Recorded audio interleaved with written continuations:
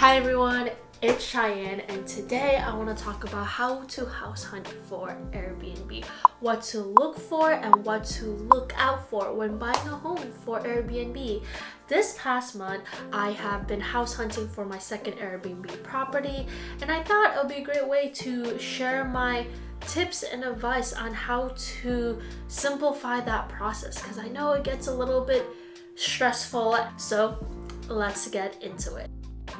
So the first thing that you need to do before you even start looking at houses, you need to understand the short-term rental laws and restrictions. I would go on the county website, look at the zoning and ordinance, and usually they'll say something about short-term rental laws and just like the township and the county. And if you really want to, you can also give them a call as well and ask them, but usually just going on the website is enough. If there is short-term rental restriction in that area, sometimes there is certain zoning areas that is short-term rental friendly and some of them are not. So sometimes they have a map on that, so you can just like download a map and you could see which area it is friendly or not. Another thing is HOA communities. So I used to be very against HOA communities because I just feel they have a lot of power.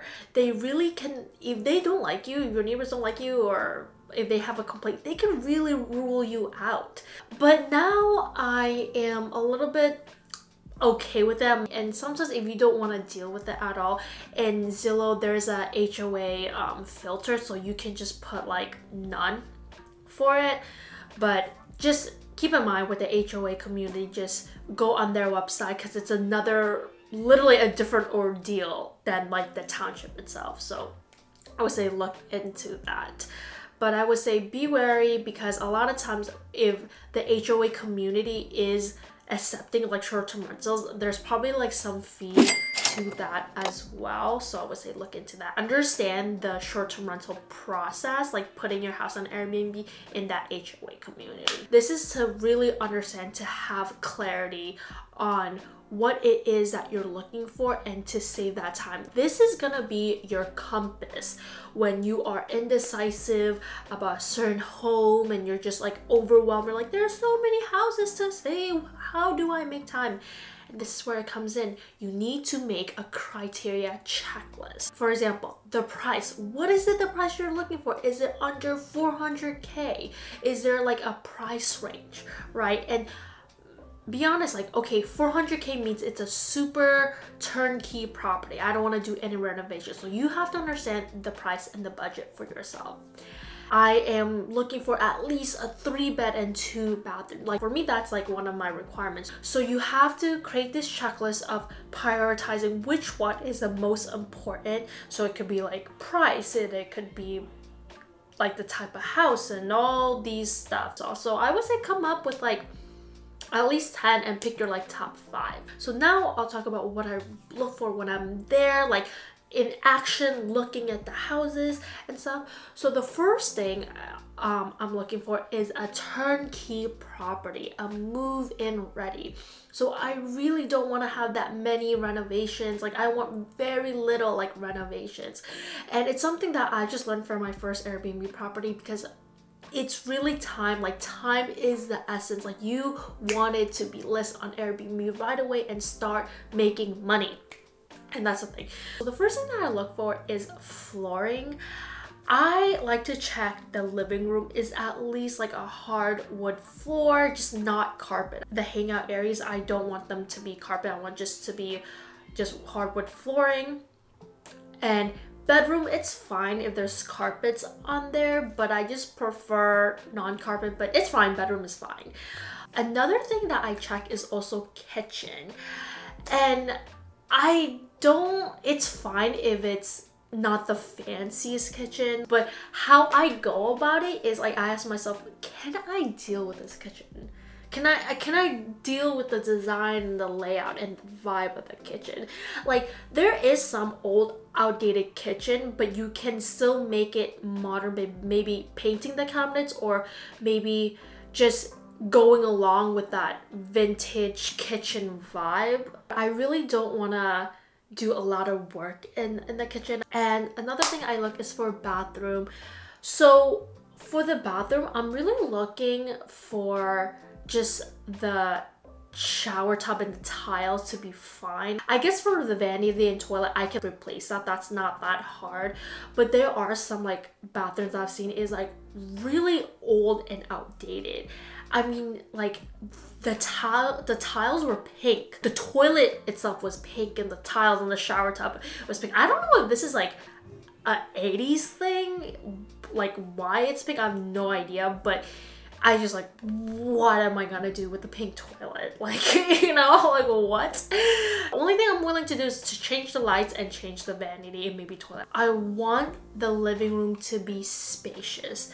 So it's just something that I learned is that like my home right now is on the smaller side, and that was fine because that was something that I wanted to start out with. But now I want my second Airbnb property to be bigger. I just want the living room to be spacious. I want it to be more of the hangout area, and I want to accommodate more guests. My first Airbnb property is about 6 guests. Like my second one, I want to try to accommodate about 8 guests. So I want to have a spacious living room, specifically hopefully with a fireplace. And the second thing is I want a basement or a spare room, but I really want to have a game room. I just want to have like one living room area and one hangout session where there's a foosball table, there's a billiard table or a ping pong table. I just really want this Airbnb to be more of an experience, and that's what it is. I want people to come and just want to stay at my Airbnb and not go. I think it depends the area that you're looking for, but I am looking more of a chalet and cabin type of house. I think I'm like in that phase. Like I just really like that look, and something that is high ceilings specifically in the living room. I like my first Airbnb property where there's like the wood beam, so I'm looking for that. So something that is high ceilings, a lot of natural sunlight, and more chalet and cabin-y type of feel. I would really prefer it's secluded. I don't want to have a next door neighbor. I just want my guests to have privacy and also be able to put a sauna or hot tubs. I really want to make this an experience. Like I really want my guests to just stay at my Airbnb property and don't want to leave, and that is something that I'm looking for. And yeah, so that comes to the end of my video. I hope this was helpful for you guys.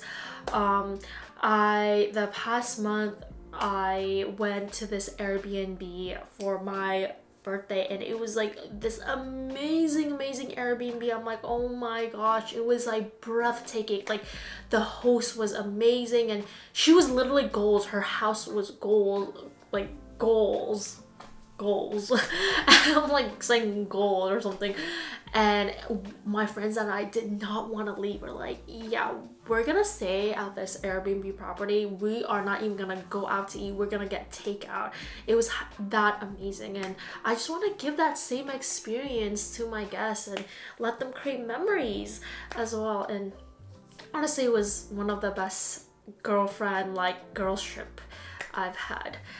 And yeah, I hope this video was helpful. So until next time. Oh yes, and also like I mentioned, YouTube short series, you should check that out, because I share my journey and I want you guys to be part of that journey, and let me know if that Airbnb is worthy or if I should get it or not. And yeah, I want you guys to be part of this journey as well. So alrighty, okay, I'll talk to you later.